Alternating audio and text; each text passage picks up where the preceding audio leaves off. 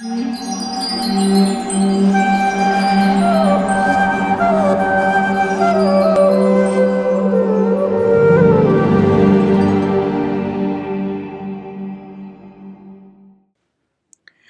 can live in the past, but there is no future there. Kalman Packouz. Some people specialize in living in the past. They are always talking about the good old times when we were young. Life was so simple. Things were like this, things were like that. And they are always comparing the past with the present, and they're deriding the present, regretting the loss of the sweet old past. Now, yes, in some ways, the past may have been better than the present. In some ways, the present may be better than the past. The point is, we can go into an objective analysis and weigh the past and the present and try to find out which was better. That can be done. But the important thing is that we cannot turn back the clock. That the clock always moves forward. The arrow of time always moves ahead. And we cannot recreate the past. The world is rushing forward ahead and is always going to move forwards. So, when that which is the past cannot be recreated, then living in nostalgia of that past can often be simply a waste of time. Of course, it is important that we don't lose our connection with the past. The memories of the past can be our sustenance, can be our guide. They can be our barometer by which we can move forward in our life. But still we cannot live in the past. So there is no future in the past. That means that even if we want to learn from the past, and even if we want to recreate, even if we want to adopt some of the things from the past for our future, the future doesn't lie in the past. The future lies in the future. That means we will not be able to recreate what was in the past directly into the future. We will have to adapt. And so living nostalgically is of no use. Learning from the past is of great use. But learning from the past in order to recreate the past is also not of any use. We need to learn from the past so that we can actually live. We can take the best of the past and apply it, implement it in the future. Now, this is especially true for spiritual traditions which base themselves on wisdom derived from the past.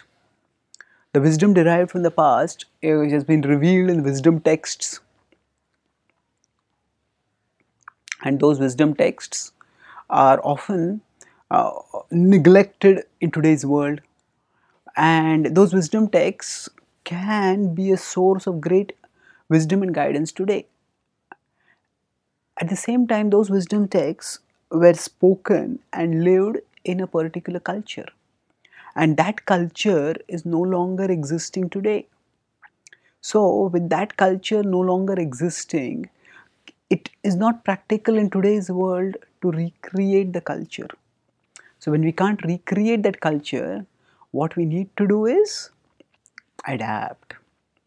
And that's why every tradition, especially the tradition that is based on ancient wisdom texts, that has to have this dynamic balance between fidelity and flexibility. Fidelity is the connection with the past. Fidelity is what enables us to stay rooted in our past. But flexibility is what enables us to live in the present.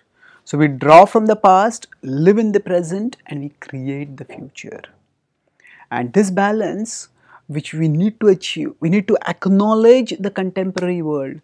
We need to acknowledge the reality of what life is in the contemporary world. Without acknowledging that, we will simply be living in an ivory tower, not connected with the world. And the spiritual wisdom of the past will remain irrelevant for the vast majority of the people if it is associated with, or it is inextricably associated with the cultural packaging of the past. And to the extent we recognize this dynamism, to that extent we can actually benefit from the wisdom of the past in the present and mold a brighter future. In fact, the Bhagavad Gita itself demonstrates this. In the Bhagavad Gita, in the 4th chapter, Krishna says that I gave this knowledge long ago to the sun god. In 4.1 he says, Imam vivasvate yogam proktavanam avyayam vivasvan manave praha manurikshmakave bravet. He says, I gave this knowledge long ago to the sun god. And he says, now I am giving you this knowledge again. Evam parampara praptam imam rajarishyo vidu sakale nehamahata yogo nashtah parantapa sa evayam maya tedya yoga prokta puratana bhaktosi me sakha cheti rahasyam hyetaduttamam. I am giving this knowledge to you once again. So when he speaks this, Krishna is not sticking to the same structure. Krishna is not repeating the same words that he spoke to the sun god. He is adapting that knowledge to the needs of Arjuna. He takes into account Arjuna's battlefield context and speaks that knowledge. The Gita is not just a book, it is a living body of knowledge. And it is lived in the hearts of those who live the Gita. And by living according to the Gita, we can move forwards and take spiritual wisdom with us. So our future is in the future. And those who are connected with the past, those who are connected with the present, and those who are prepared for the future, they can actually bring about the most substantial positive transformations in the world by taking the wisdom from the past and adapting it to create a brighter future. By knowing that the future lies not in the past but in the future, we can learn from the past and prepare for the future in the present. Thank you.